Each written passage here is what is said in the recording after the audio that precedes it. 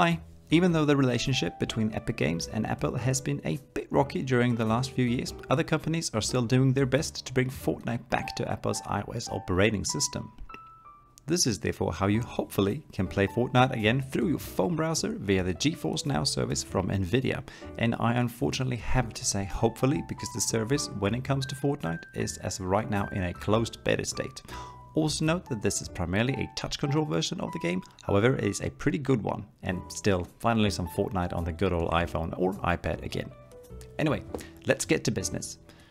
The first thing we need to do is to apply to be in the beta testing group, something that requires that we register a free GeForce NOW account at nvidia.com. After this, we just add ourselves to the waiting list and hope for the best. Please see all the links that I mentioned in this video in the description below. Since this is TV, I have already prepared my acceptance mail, which took around 3 weeks to get. Again, there is no guarantees everyone will be able to get in on testing this service and being able to play Fortnite on iOS again. But if your trigger fingers are itching, applying is still definitely worth a try. After receiving the email, all we basically have to do is to click the link to take ourselves to play.geforce.now.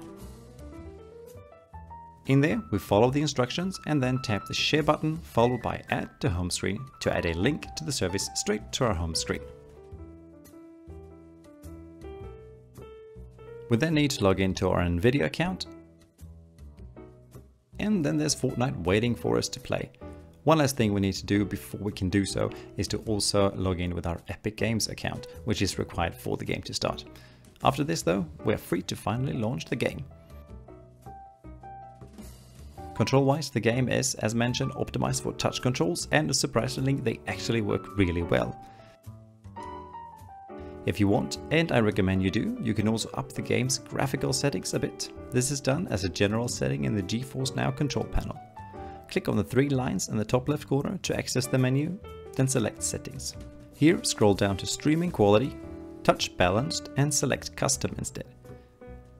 You can now change both the resolution used to stream the game as well as the max bitrate it gets rendered with. Unless you're experiencing a lot of lag, I recommend putting the bitrate setting as high as possible for the best graphical experience. And that's it. Enjoy! And if you got any questions, I'll do my best to answer them in the comments. Thanks for watching, have a nice day, bye!